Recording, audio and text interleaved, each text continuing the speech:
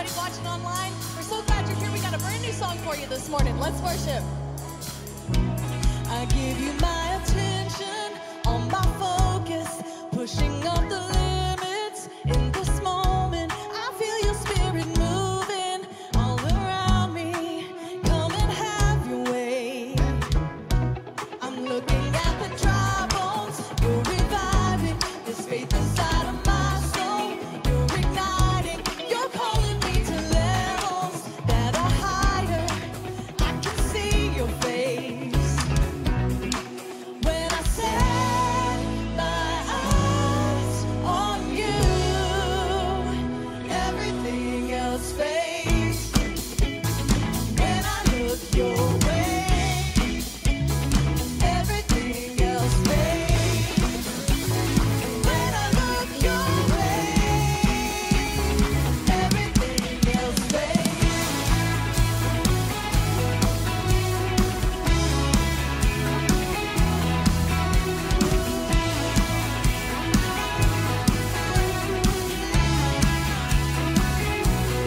Gaze upon your beauty, full of wonder. The world falling behind me.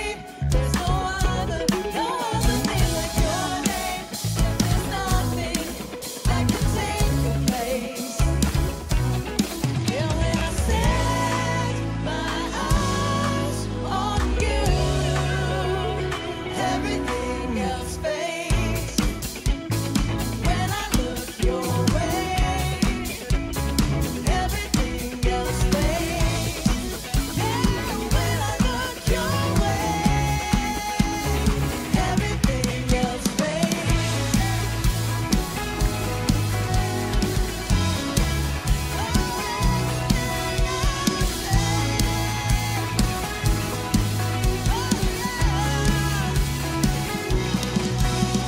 Dancing in the light of your glory, joy is awakening, rising like the sun every morning. Hope is alive in me. Yeah, dancing in the light of your glory, joy is awakening. We're rising like the sun every morning. Hope is alive in me. When I set my eyes on you, yeah.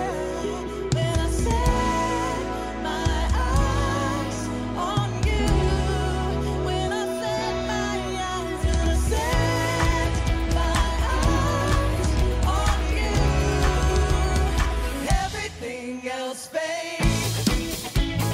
When I look your way, everything else fades. When I look your way, everything else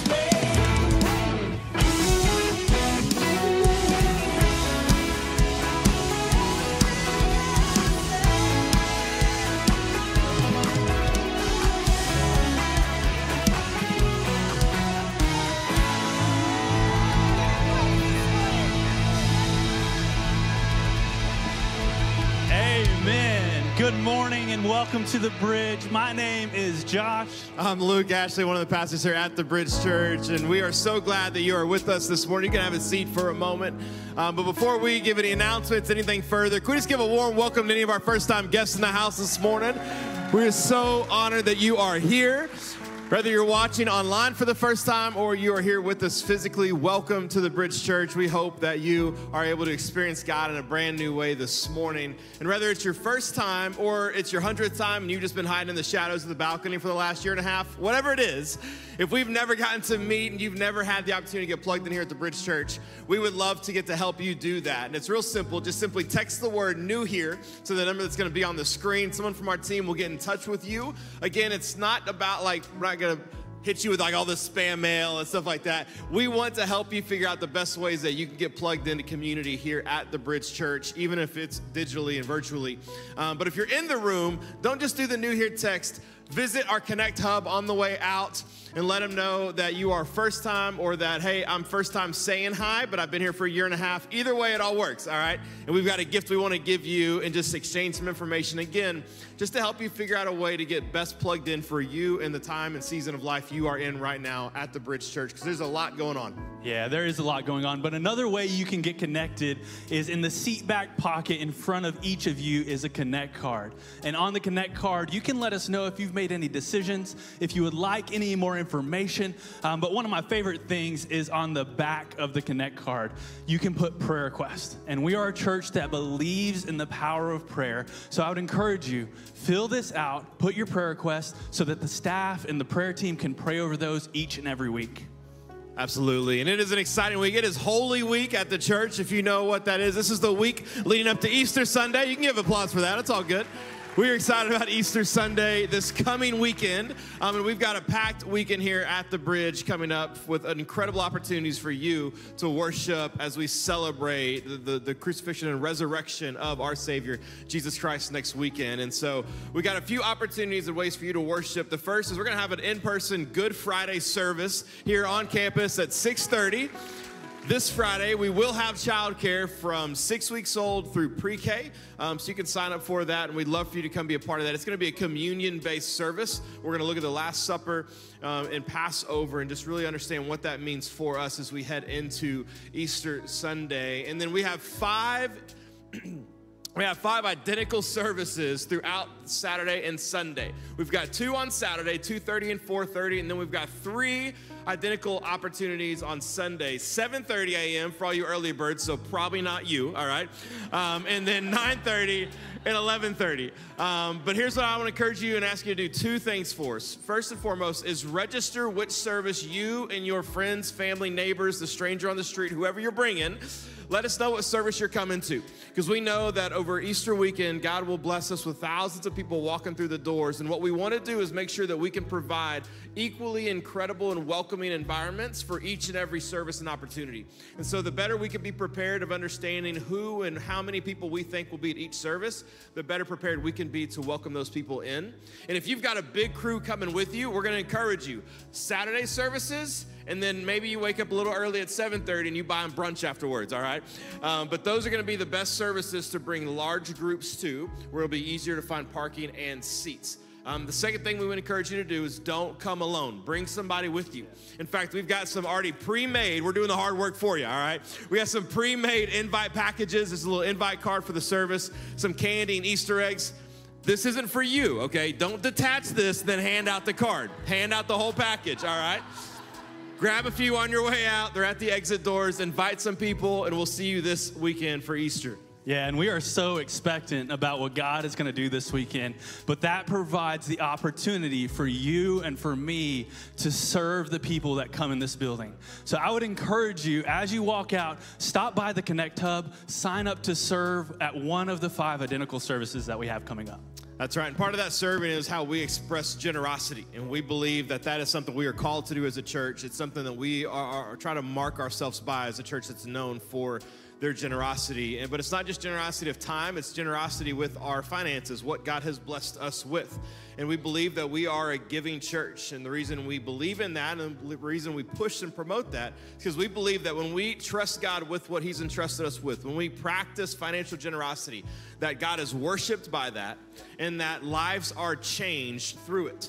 And we've got a number of local and global ministry partners in which we get to see the lives change through them. And one of them you got to meet a few weeks ago, Pastor Kenny, who is a pastor in England, and he is a missionary back to Pakistan, which is his home country. And he's an incredible story, but they were refugees and have been living as a refugee status in England for years. And when he was here, he got to share with us some exciting news that when he got back, the day after he got back, they were going to be taking their vows to become true citizens of the United Kingdom. In fact, he sent us a little picture. So they are now legal UK citizens, which is huge for Raya Ministries, because now that they have a permanent and legal home, he can travel freely for the missions and for what God has called them to do. And part of, through generosity, what we have asked you to do a few weeks ago was to help partner with us to go above and beyond to help offset some of those costs that they went through legally to become UK citizens so that they can continue to focus their missions back in Pakistan. And so we're excited to report that we were able to send them and bless them with an additional $2,500 this past week just to tell them we love them. And so thank you guys for that generosity. And if you'd like to continue to partner with God through giving at the Bridge Church or take a step for the first time in doing so, you can give in one of three easy ways. We've got physical drop boxes in the room. You can give through the church website or our text to give option. Just text the amount you'd like to give to the number on the screen. And you can set up as a one-time or a recurring gift of generosity. Either way, remember, God is worshiped and lives are changed. Absolutely. Amen. All right, let's stand up this morning. We're going to continue to worship. But before we do, what is your favorite Easter moment in memory as a child? Tell somebody, tell your neighbor.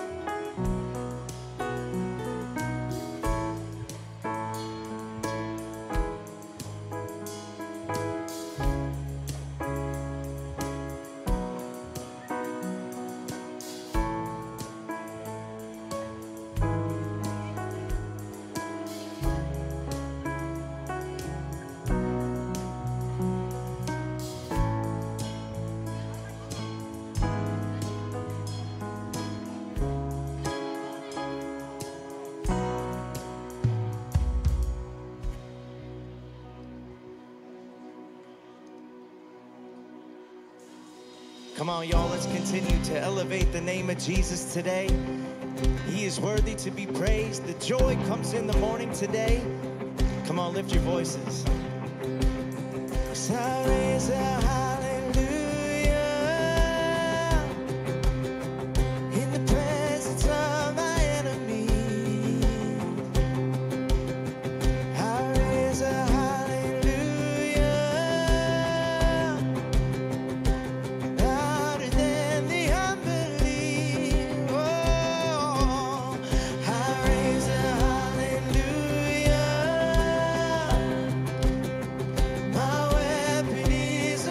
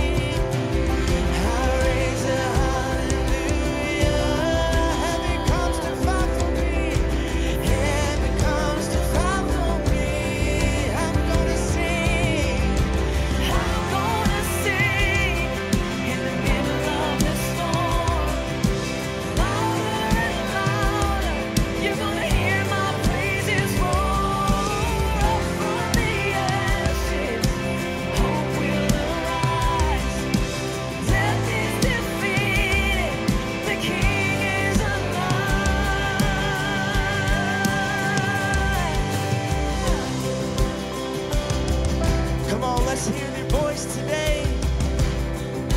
Our melody is a weapon. Come on, we sing this. Sing a little louder. Sing a little louder. Sing a little louder. Sing a little louder. Sing a little louder. Come on, sing a little louder. Sing a little louder. Sing a little louder. In the presence of my enemies. Sing a little louder. Oh, louder than the unbelief. Sing a little louder. Your weapon is a melody. Sing a little louder. Oh, heaven comes to fight Come on, for church. me. Sing a little louder. In the presence of my enemies. Louder. Oh, louder than the unbelief. Sing a little louder. My weapon is a melody. Come on, sing a little louder. Heaven comes to fight for me. Sing a little louder. I'm gonna sing in the middle of the storm. Louder and louder. You're gonna hear my praises roar. Up from the ashes, hope will arise. Death is defeated, the King is alive. I'm gonna sing in the middle of the storm. Your word is roaring louder. You're gonna hear my praises roar. Up from the ashes, hope will arise. Death is defeated, the King is alive. I raise a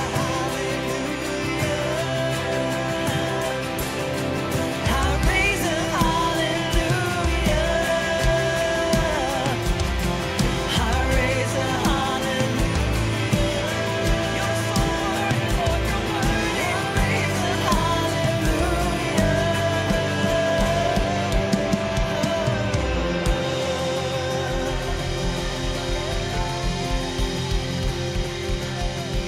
We praise your name.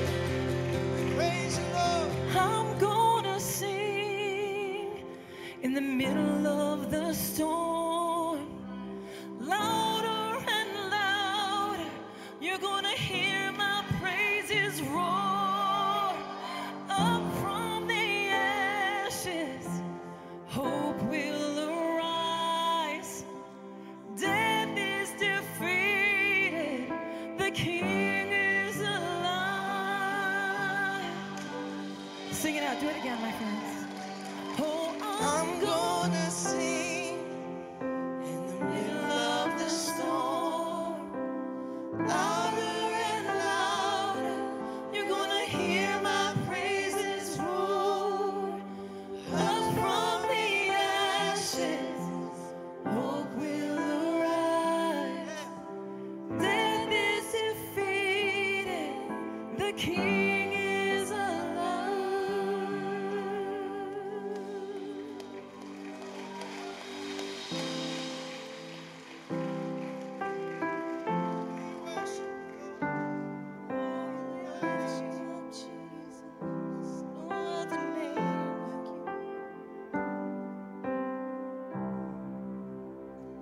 It was my cross you bore, so I could live in the freedom you died for. And now my life is yours, and I will sing of your goodness forevermore. Worthy is your name, Jesus. You deserve the praise. Worthy is your name. Worthy is your name, Jesus. You deserve the praise.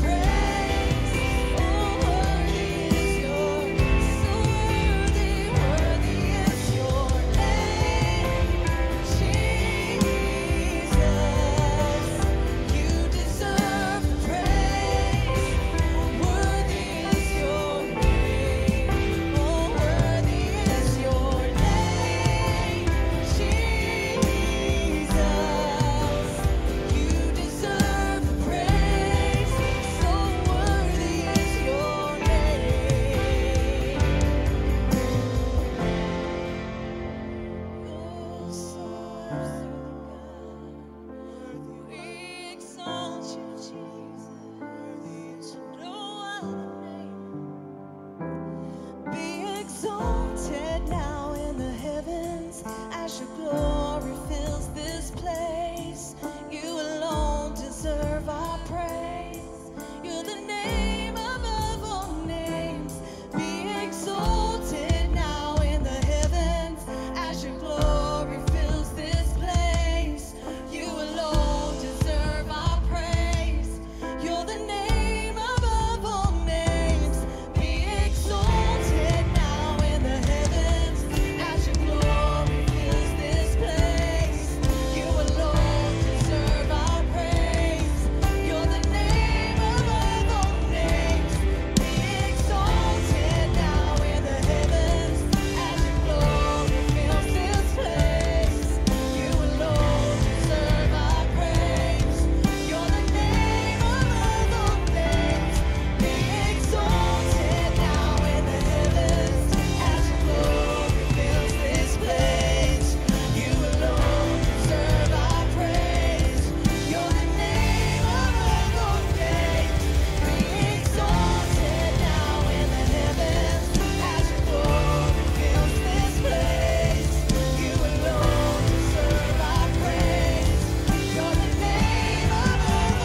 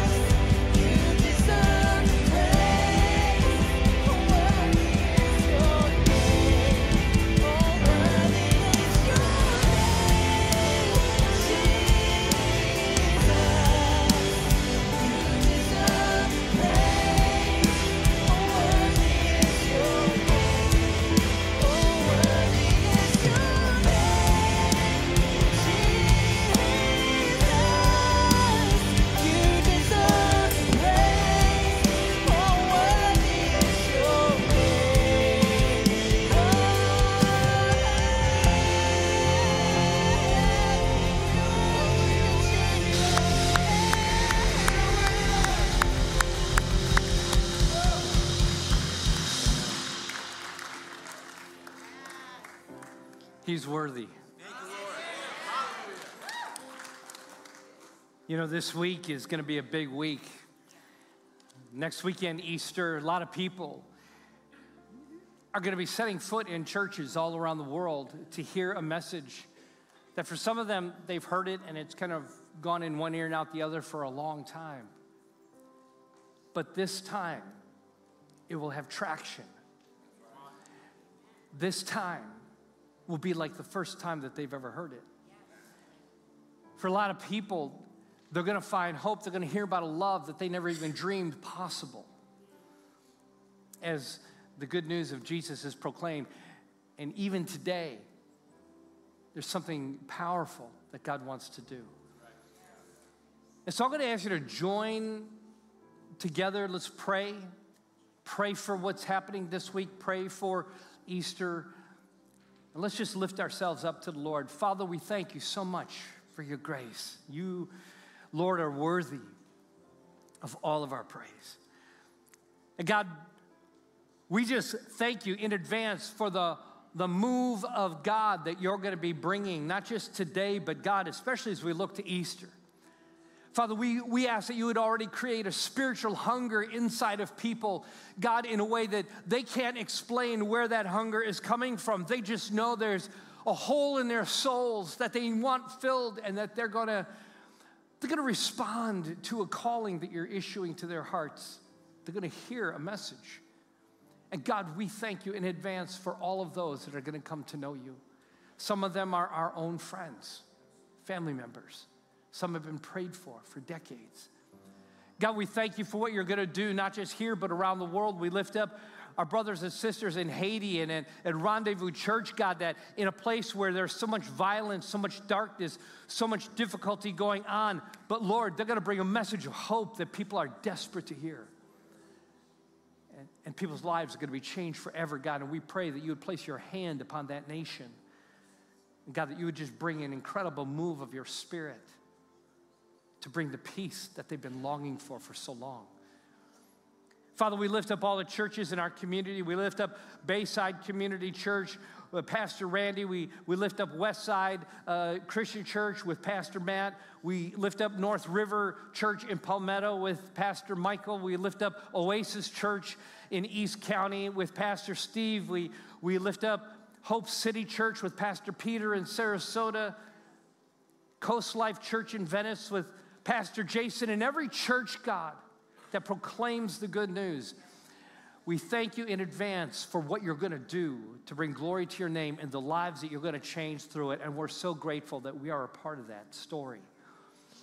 And so, God, may you glorify yourself. And today, may you even make yourself known in ways, Lord, that some would never have expected.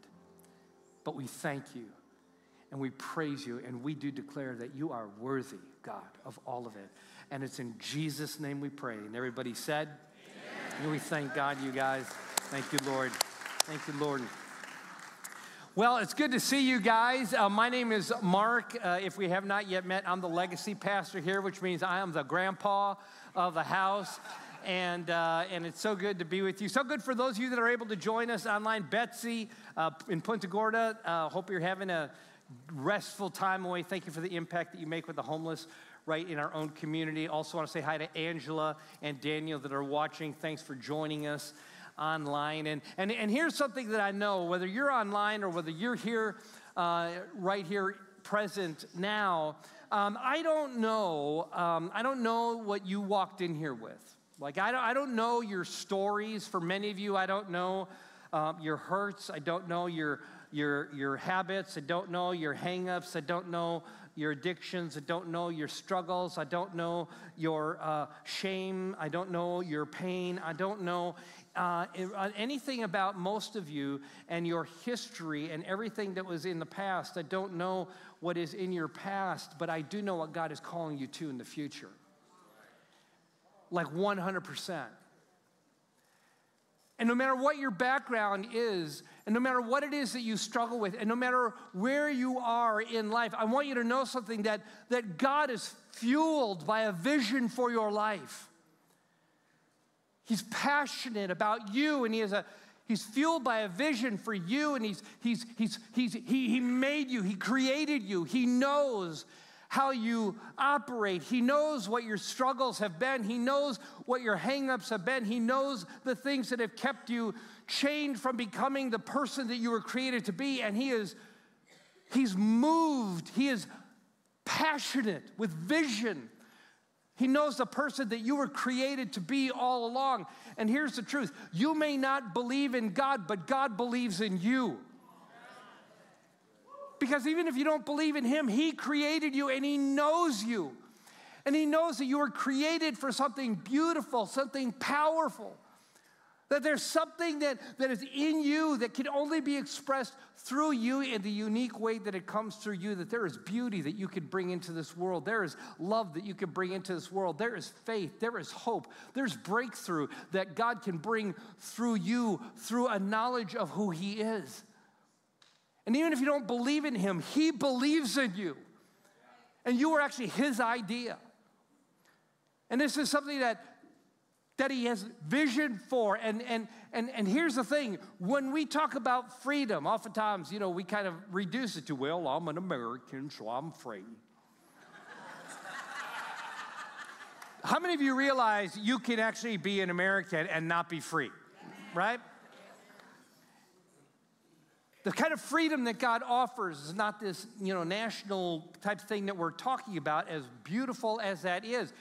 There's a freedom that God offers is the knowledge of who he is, to walk with a sense of spiritual vitality, to be able to walk with a sense that God is your God, that Jesus is your Savior, to walk with a sense of his presence, his leadership, his guidance, to be able to walk in a path where you know that this is the path I was created for. This is the life that I was created for.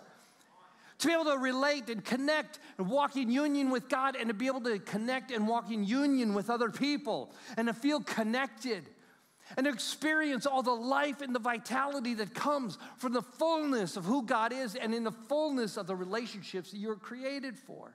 This drives God. And you know that you're living the life that you are called to when that is your passion too. And I want to encourage you this morning not to settle for anything less than that.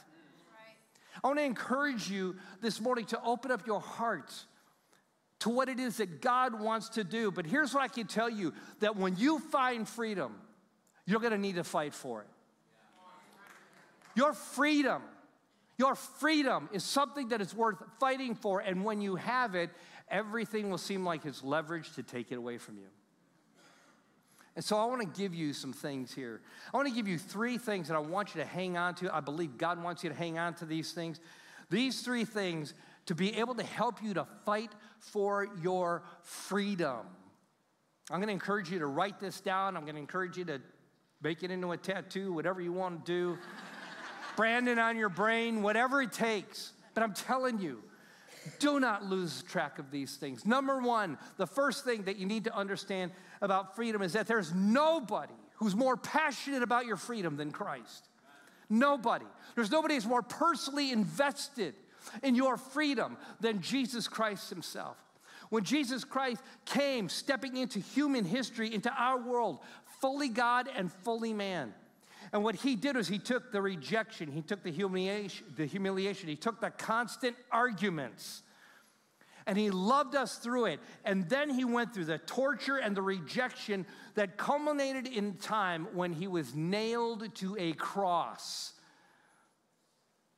And he took on that himself, on that cross, every single sin, every single foul thought, action, and deed that had ever been committed, and he said, I'll take the blame for it. And he died to pay for our sins. He was buried, and he didn't stay dead. Amen. After 3 days, he was raised from the dead. That's Easter.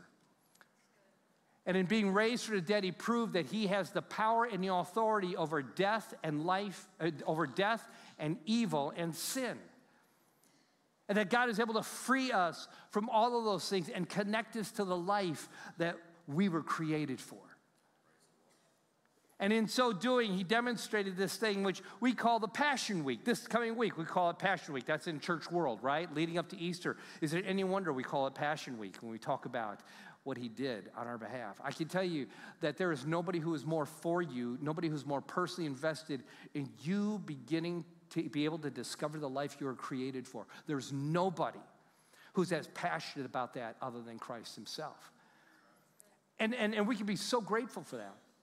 We can be so grateful. Not only is he passionate about it, but the Holy Spirit, according to the scriptures, prays for us and intercedes for us. So not only did Jesus do what he did, then he sent the Spirit, and the Spirit is actually praying and interceding, which I need. Because what I do is this. My prayers are very different than the Holy Spirit's prayers. I am sure of that. Because my prayers are like, God, I'm really ticked off. Can you tell those jerks to leave me alone? Right? And what God is doing is the Holy Spirit's going, I pray that you'll be free. That your capacity to love people will grow. That you'll stop defining your happiness by what people think of you or how they treat you. And see, the Spirit of God is always interceding and praying for my freedom because he's more passionate about my freedom than about my comfort. And he's the same for you. And the Apostle Paul is writing this letter to the Galatians. We've been talking about freedom all this month, and we've been talking about Paul's letter to the Galatians. And in this letter to the Galatians, he kind of says this big summary verse in Galatians 5, verse 1. And I want to read this out loud together. Here's what it says. He said, it is for freedom that, out loud together, it is for freedom that Christ has set us free. Stand firm then, and do not let yourselves be burdened again by a yoke of slavery. Let's break that down a little bit. He says it's for freedom that Christ set us free. The purpose for it was your freedom. So don't use your freedom to make decisions that lead you back into slavery. Why? Because then you miss the point. It's for freedom that Christ set us free. Now, there's really two groups of people that he's talking to when he wrote the letter to the Galatians. And he's talking to a group of Jewish people that became followers of Jesus. And so the Jewish people, with all of their Jewish rules, with all of their Jewish regulations, with all of their judgments, don't eat with Gentiles, don't associate with non-Jewish people, those are Gentiles. With all of their rules, with all of their regulations, with all their, I need to try harder, I need to do better. He's talking to those Jewish people who have come to become followers of Jesus Christ. But he's also talking to a group of people that came out of the Galatian culture, where sex was all over the map, and they weren't Jewish, and they wanted nothing to do with Jews, and they were living just as wild as could be. And God has a vision for taking these two groups and bringing them together, two people that hated each other, two groups of people, this hostility, this racism that they all embraced. And God said, I've got a vision. And I want you to be free, and I want you to be free so that you can be free together. But right now, it's not working. And so he wrote Galatians. And so what he says to the Jews is he said this, stand firm and do not let yourselves be burdened again by a yoke of slavery. Don't allow yourself to fall back into religious slavery where you think it's performance-based or you think it's about being the right race or you think, and this is hard, when you've been raised with a lot of religion and had a lot of guilt and shame pounded into you, that's a hard thing to shake, isn't it? Some of you grew up there. How many of you grew up kind of with that message?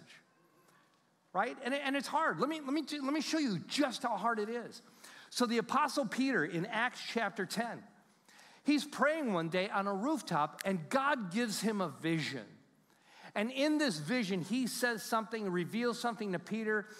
Long story short, some guys come, they're being sent from somebody that you wouldn't expect. It was a Gentile. Peter goes to the house of the Gentile, which a Jew is not supposed to do.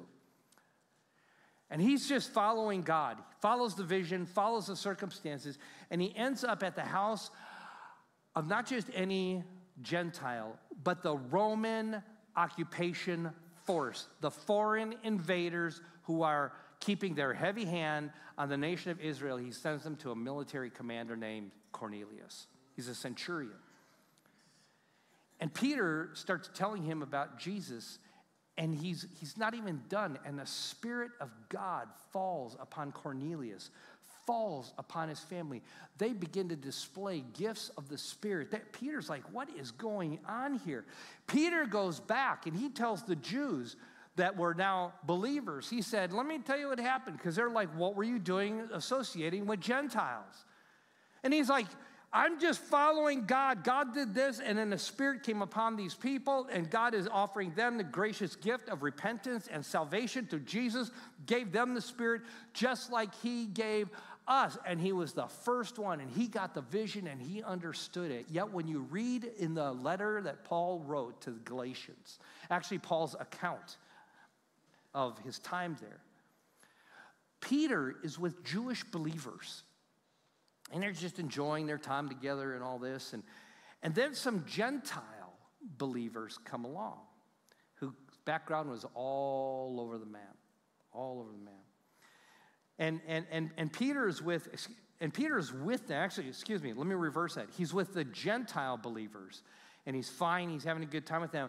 Then some Jewish believers come. And he starts going, this probably doesn't look good because they're Gentiles, and we were raised kind of not, we shouldn't associate, and God's doing something, but I kind of care about what you guys think of me. And what happens is Peter starts to distance himself from the Gentiles and gets closer to the Jews. And Paul says, in front of them all, I confronted Peter. Because Paul understood that there was a vision that God carried of freedom, and that Peter's hypocrisy in beginning to separate himself now from those who were also believers, but they were Gentiles, that it even affected Barnabas, the son of encouragement, that Barnabas began to care about what the religious people thought, and he began to separate too. And Peter said, you can't allow this to go viral. This is an infection. You can't do this. And he confronts Peter. Of all the people, Peter, the one who got the vision, the one who was the first of the Gentiles. It was so ingrained in him that even though God had done a miraculous move through him, he still got pulled back. For those of you that came out of very religious backgrounds, here's what I know what you struggle with. There's a part of you that goes, oh, this is awesome. I love this freedom I'm experiencing. Should I do this? What are my parents going to think? What is my family going to think? What is that? Well, I'm not sure. Is this okay? Like, I'm really joyful, but I was taught to beat myself up. Can I do this? And what happens is it's hard to shake. And there's a freedom that God has for you. And so he talks to the Jews. He says, look, don't let that religious yoke, slavery, pull you back into that. Don't do that. Walk in the freedom that God has for you. But then he also talks to the Gentiles, because the Gentile Christians, they're like, I'm saved. Jesus died for all my sins, past, present, future. I'm going to heaven. That means I can do whatever I want, have all the fun that I want. And Paul says, no, you don't understand. He says this, look, Galatians 6:8, he said, look, those who live only to satisfy their own sinful nature will harvest decay and death from that sinful nature. What is he talking about? A loss of vitality, a loss of a sense of connection with God, a loss of connection with the people around you that love you and that you love, a sense of loss of connection from other believers. He's saying this will actually do the opposite. He says, and God's going to love you. He's not going to save you from the consequences. He's still going to love you.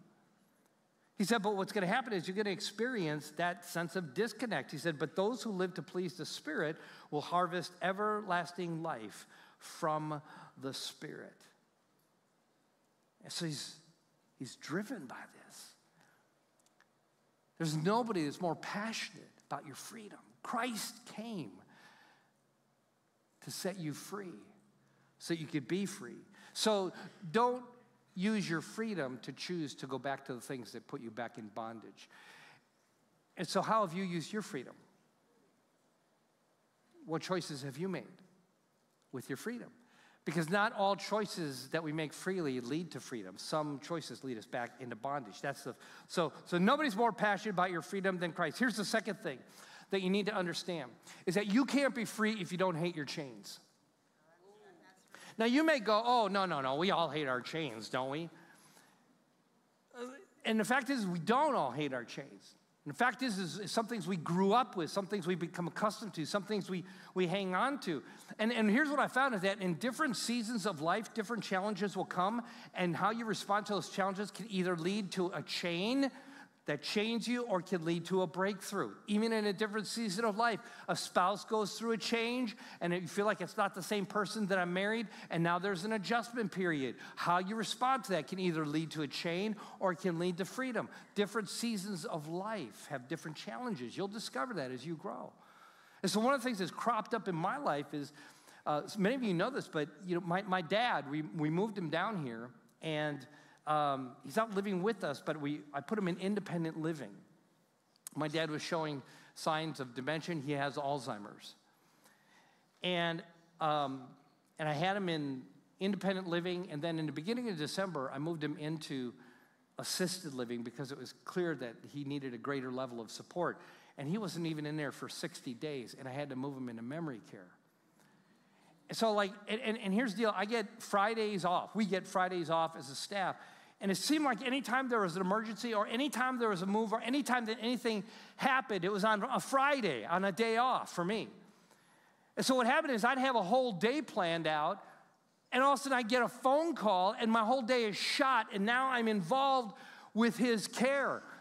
And you deal with all this. I deal with all this guilt and, I shouldn't feel this way. But man, when do I get a break? Like, my soul is weary. Have any of you ever been there? It's very real.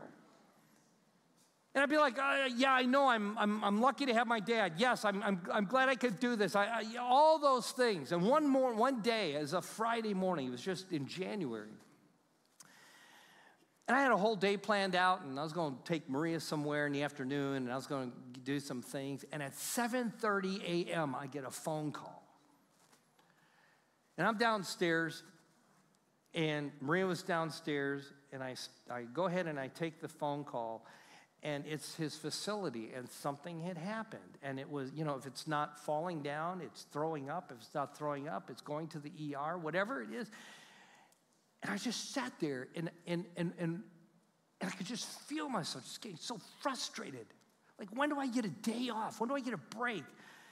And I got done with the phone call, and I started heading towards the steps to go to the bedroom to get dressed. And I just kind of start running, and Maria goes, "What's the matter? What's going on?" And I didn't say anything, and I literally jumped up like to the third stair because I was just bolting, and I was mad. And as soon as my foot hit the step, I dropped an F-bomb. I yelled an F-bomb. That's right, the queen mother of all swear words. F dash dash dash, which I never say, which I find so deeply offensive, and it erupted out of me. And I was so angry. And what's happened is I find myself getting angry. And I go, is this a part of getting old? What is this? But I go from 0 to 100 like that. And listen, it's so bad. We're dealing with a service that comes and does some stuff at the house, and they mess some things up. And so last week, Wednesday, I sent an email. Say, hey, you need to correct this. Very nice email. No response. So Thursday, I sent an email. I said, I sent an email to you yesterday, haven't heard, and this needs to get corrected. And if it doesn't get corrected, things are going to get worse if you don't correct it. Didn't get a response. Friday, I left a voicemail. I need someone to call me because you guys need to get this squared away. And what they did was, rather than ever call me or rather respond, they sent somebody out there who tried to remedy it and ended up making the situation worse. On the weekend, I took a look at it, realized they actually had made things worse. So Monday morning, I make a phone call. And when I call them, I'm like, okay, I'm going to be pretty businesslike and all that stuff. But as soon as she went, hey, good morning, I could feel my voice starting to shake. And basically what I said was, okay, so this is Mark Alt, and here's what happened. I sent you an email on Wednesday, no response. I sent you an email on Thursday, no call, no response. I left you a voicemail on Friday, no response. So here's exactly what you're going to do. You guys have made it worse. You're going to send out a supervisor out here today. They're going to give me a phone call before they come, and I will talk to them personally here because I'm this close to cutting you off. And she's stammering on the phone. She's like, oh, okay, we'll get somebody out there. And then I get a phone call a few minutes later, and the guy goes, hi, Pastor Mark. I'm going to be coming out to look at the situation. And I go, thank you. And I hang up, and I go, really? Pastor Mark, can I just be an angry, regular person today?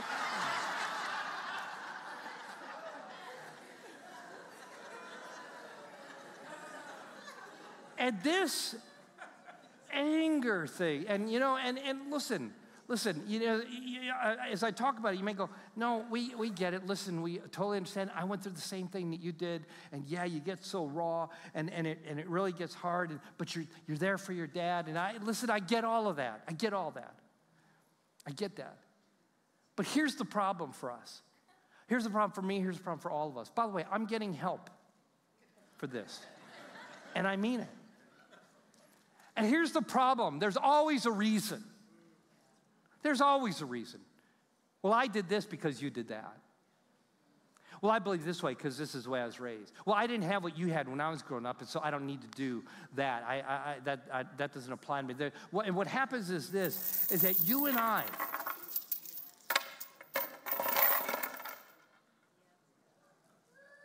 we don't hate our chains.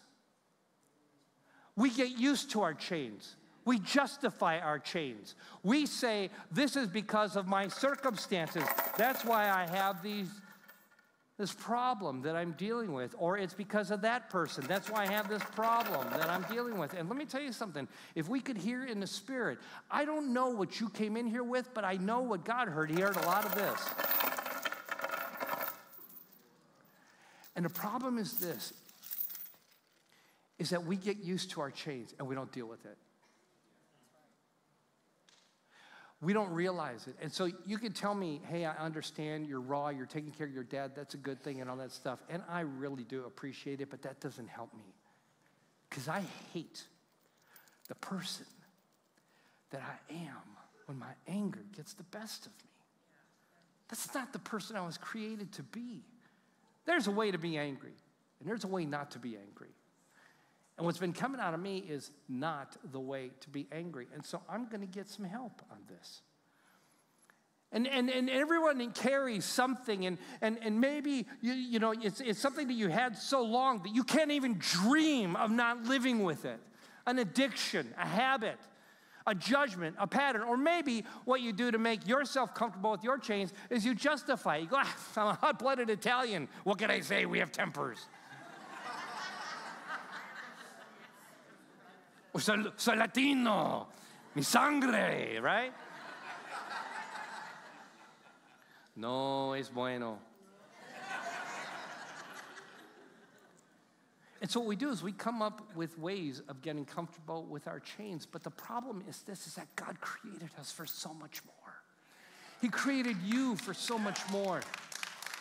And there's something that he wants to bring out and something that he wants to set you free from. But you cannot be free if you do not hate your chains. And if all you do is have reasons and explanations for the chains that you carry, you will never be free from it. And there's a life that you were created for that is so much bigger, where your capacity to love is so much greater than any human capacity. Your capacity to reveal the grace of God, the love of God, the kindness of God is so much greater than the chain that you embrace. And so I don't want people to tell me that it's okay.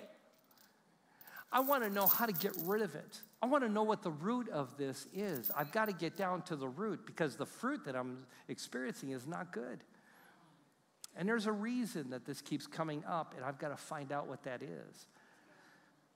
And so here's what I can tell you. Some of you came in here and you have there's all kinds of chains. Some of your chains are bitterness. But you're like, but if you knew what they did to me, and listen, if I knew what they did to you, I would be angry. No doubt. If I heard what happened to you, I'd be so angry, but that's not going to help you get free.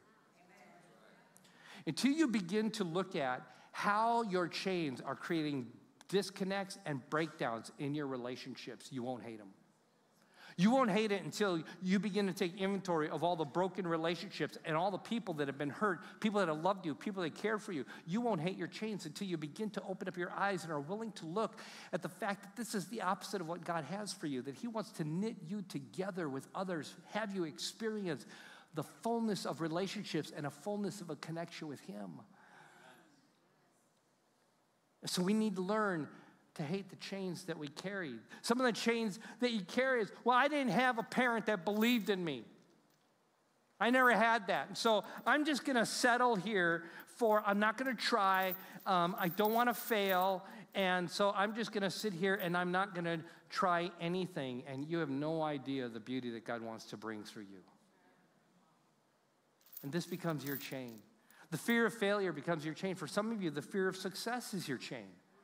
Like, I don't deserve this. The way I've lived my life, the way I've been, and God is like calling you to something great, and you're like, oh, but you know what? I just don't deserve that. And God is like, do you understand that when you have success, you're afraid that if I'm successful, that means I'm corrupt, because rich people are corrupt people. And God's like, has it ever occurred to you that I want to take you in righteousness, help you to become successful, and you can be part of funding some amazing things that are going to change people's lives? Have you ever considered that there's another thing?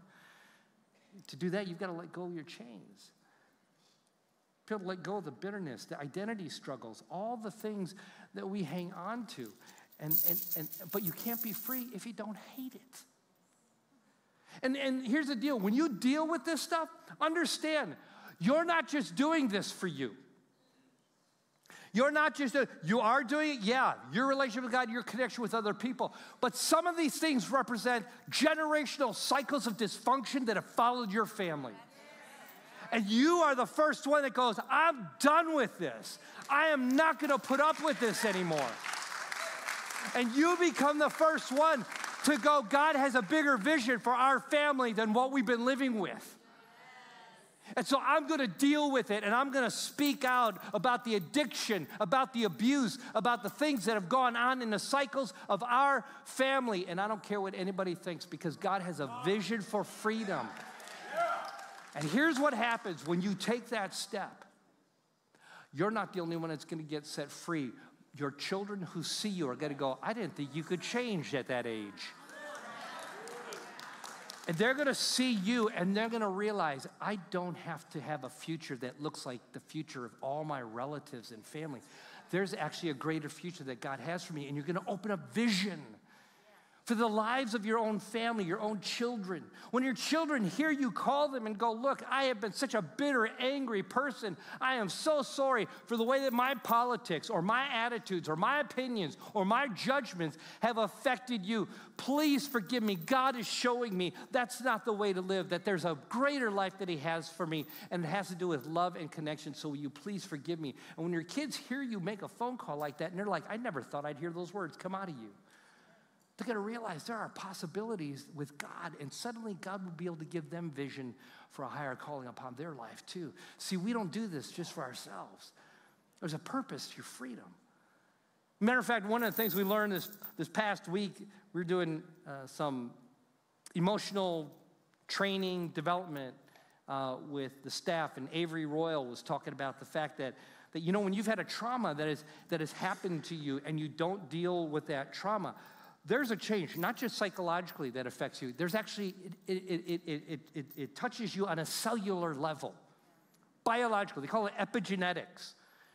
And what it is you literally hold that trauma in your body. And then when you have children and you raise your children, there are things that you can pass on that creates anxiety in your children, and they don't know where it came from. And it came from the fact that you weren't willing to deal with the trauma that you went through.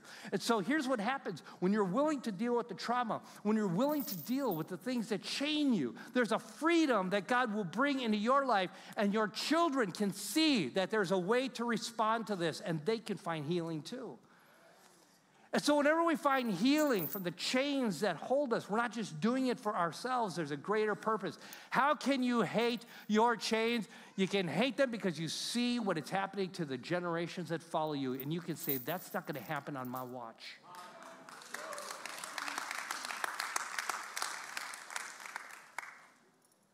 And that's when you go, it's yours, God. It's yours. It's yours. Guys, that was an easy drop, but it's a hard road. But when you're willing to go down that path with God, God will set you free from the cycles of dysfunction. And when you open up your heart to God's passion and vision for your life, God will lead you to an increased capacity to love. And you'll be a part of something so much bigger, which leads us to the third thing. The third thing that you got to remember is this, is that freedom from only comes when you discover what you're freed to. Freedom from your past, freedom from your sin, freedom from your brokenness, freedom from those things really comes when you discover what you're freed to. If you're just free and you stop there, you're actually not going to experience the level of freedom that God has for you. Take a look. Galatians 5:13 says this, for you have been called to live in freedom. As a matter of fact, say this out loud with me. For you have been called to live in freedom, my brothers and sisters, but don't use your freedom to satisfy your sinful nature. He says you are called. You know what a great parent does? A great parent looks for qualities in their children. And when they see the good qualities in their children, they call it out. They'll go, man, I saw how you were kind to that other child. I'm so excited. I'm so proud of you when I see how you were kind to the other child. It makes me so excited about the kind of man you're going to grow up to be.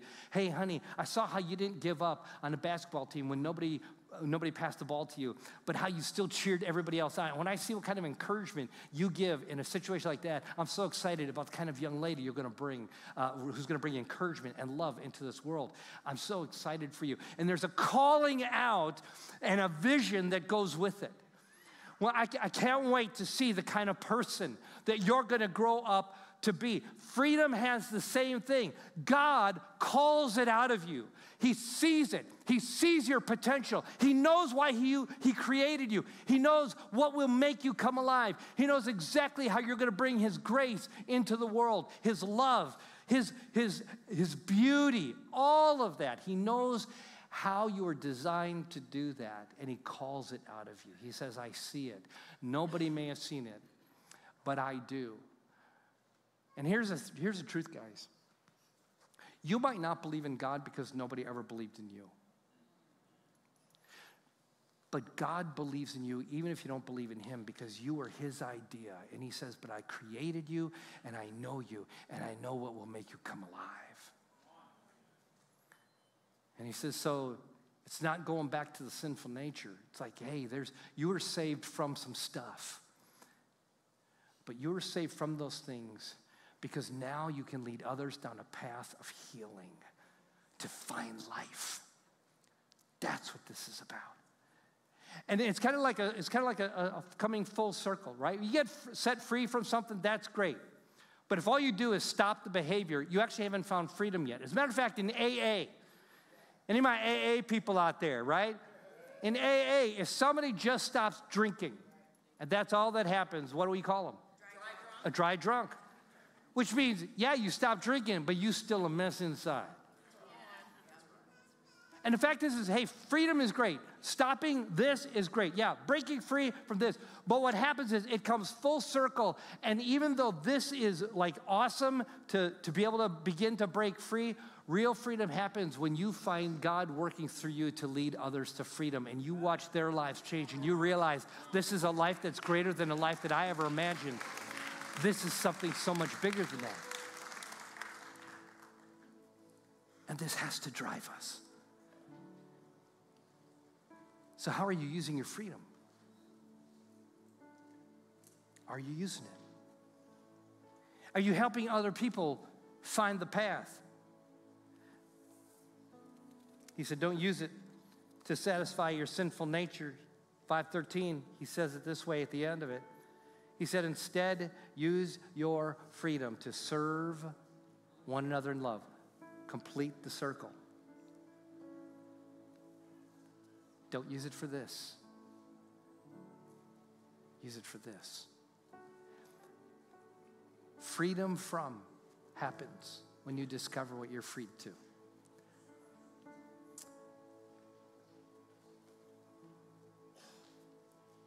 A friend, David Kyle Foster, he just posted on Facebook, texted me, and then he posted that he's going under hospice care. And David was a gay actor in Hollywood. And David started out with New Age and following a guru out in California and all this stuff, and he ended up finding Jesus Christ. Had an absolute incredible experience with God. And David kept finding himself tempted to go back, have another encounter, have another encounter, have another encounter. And he said something that I will never forget. He said, I realized that I could go and do that, and God is still going to love me. He's going to love me. He's not going to stop loving me just because I went back to slavery. And he said, I thought, God's going to still love me, but I'm going to make myself miserable. Why do I want to keep making myself miserable? I don't want to keep making myself miserable. I'm tired of making myself miserable. And knowing that God would love him no matter what actually turned him towards God. And he was able to find freedom. You see, the Bible says it's God's kindness that leads us to repentance. It's knowing that God will love me that draws me to him and enables me to turn away from sin. And then David took his journey and he launched a whole ministry that has served thousands, helped people find freedom. Wound it down just recently as he's in this season of his life. And what David did is he took the chains of his past, got freed from it, and knew he was freed to help other people find freedom. That's you and that's me too. And the spiritual vitality of the life that you get to experience knowing that God is doing something amazing through you. Through me? Yeah. And that God takes all of this. He takes all of this that once held you. He takes all of this when he sets you free from it. Like a father who sees in you the potential that nobody else sees, and he calls it out. And you may go, well, I just never had a parent who believed in me, and so I'm just going to stay here. And he goes, but I see it. I see your potential. I see the beauty that I have in store for you. I see everything that I want to bring through you. Let it go. Listen to my voice. Let me free you from the opinions of others. Let me free you from trying to fill the hole in your soul with those drugs, with those encounters, with all those other things. And then let me free you to make a difference in the lives of people where I change their lives through your journey. And that's the vitality.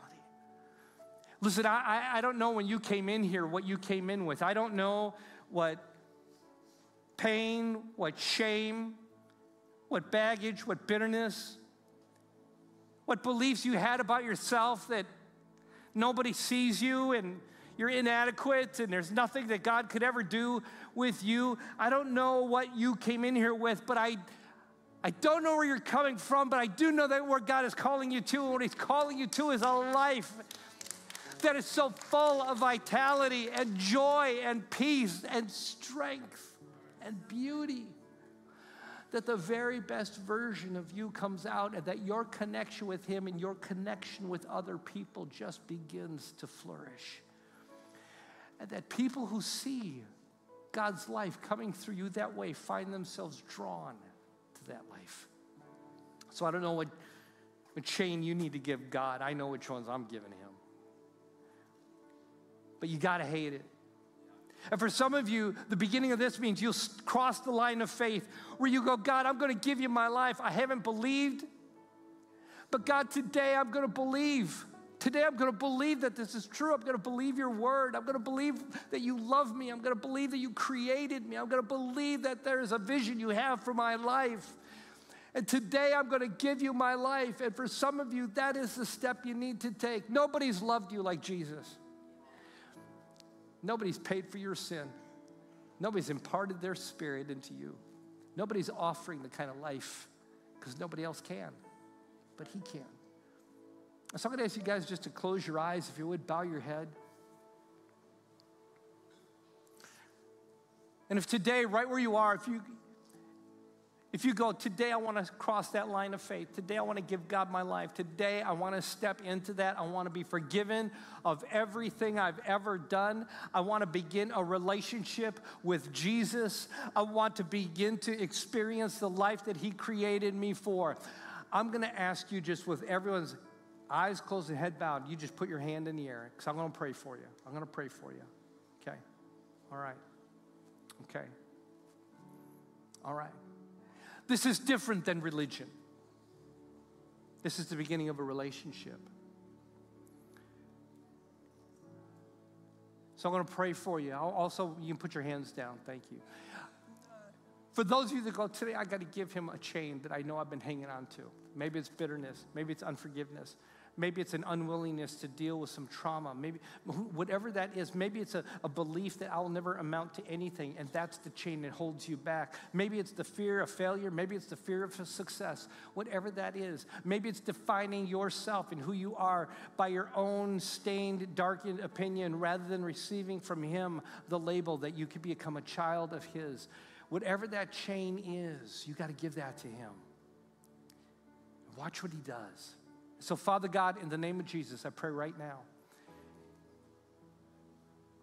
Lord, take every chain.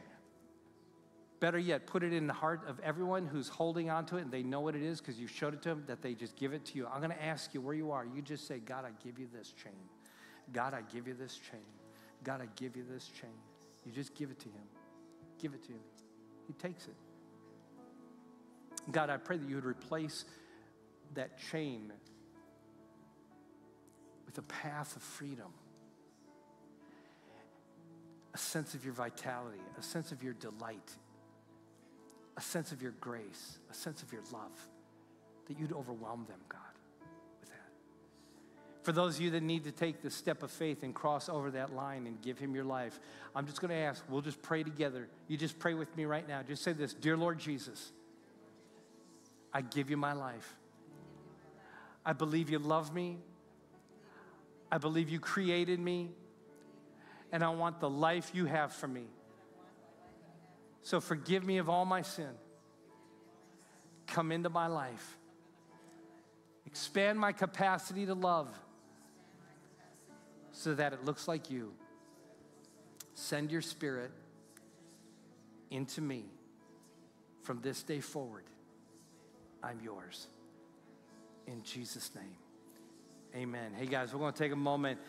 Yeah, you can give him thanks. You can praise him. You can praise him. We're going to open up some space here. If you just want to process some things, maybe physically you feel like I need to lay something down. We'll also have our prayer team that'll be up here if you want to talk to them. But we're just going to take these moments and let God continue this work in you. In Jesus' name.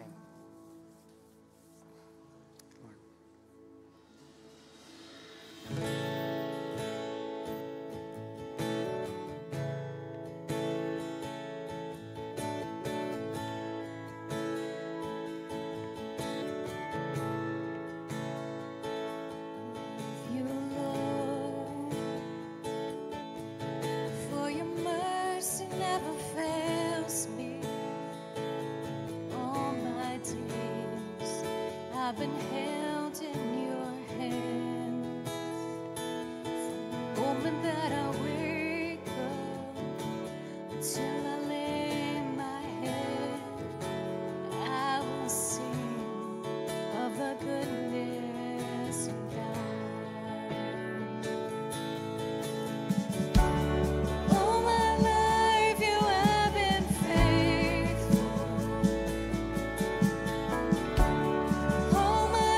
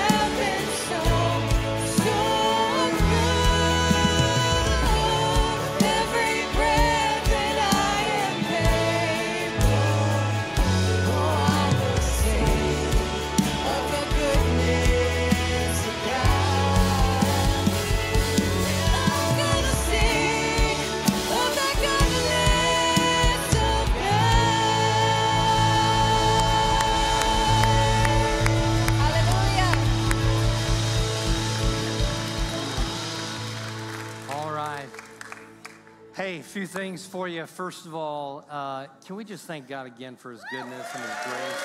Thank you so much, Father. Thank you, Lord. Before you go, a few things. For those of you that said, hey, I need to cross the line of faith. And today, you stepped out of religion. You stepped out of whatever was you brought in, and you stepped into this relationship with Christ. Don't stop there. Make sure you stop by the Connect Hub. We've got a Bible for you that is really good and helps you to take those first steps. And we want to take some first steps with you. Baptism at the beach is coming up May 5th. You'll want to be a part of that. That's going to be good. And for those of you that are watching online, you can get that same Bible if you text the word GRACE, G-R-A-C-E, to the number on your screens, and we'll get that out to you as well. Now, you got people around you in your world, your orbit, and they don't know what freedom looks like. They don't know the depth of God's love for them. But they're in your orbit for a reason. I'm going to ask you to just kind of place them in your hands, and I want you to think seriously about this. They need to know. And if they don't hear from you, how are they going to know?